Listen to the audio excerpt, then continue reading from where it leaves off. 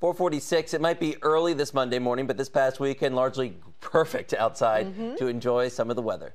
Yep, some rain did make an appearance, so that got us thinking, how can the summer sun we all love impact our mood? Well, meteorologist Steve Fundaro has the answer in another Science with Steve. All right, it's no question that the weather can have a huge impact on our moods. It seems to be easier to be in an upbeat, happier mood when the sun is shining. It's also a lot easier to sleep in when it's gloomy and dreary. Well, we're hearing from a mental health expert about how the weather affects our body and our minds. And if you are one to feel a little down during a cloudy day, just know you're not alone. For the entire month of May over in San Diego, the National Weather Service did not report or record a single day of perfect blue sky sunshine. That makes it tough to be in a good mood when it's cloudy for an entire month. Experts attribute that to the loss of vitamin D in our bodies due to the lack of sunshine.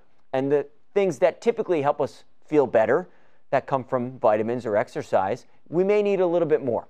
Mental health expert Catherine DeBruin says it's real important to lean on your loved ones. I think we need to honor the way that we feel and know that this is unusual and that requires an adjustment from us. And it's okay to talk about this and to seek each other out and get through it together. Get through it together. DeBruin also says it's important to be able to talk to your loved ones about your moods, or even your friends, or even a stranger. And also how it's real important to know it's okay to feel gloomy on a gloomy day. Steve Fundaro for 10 on your side.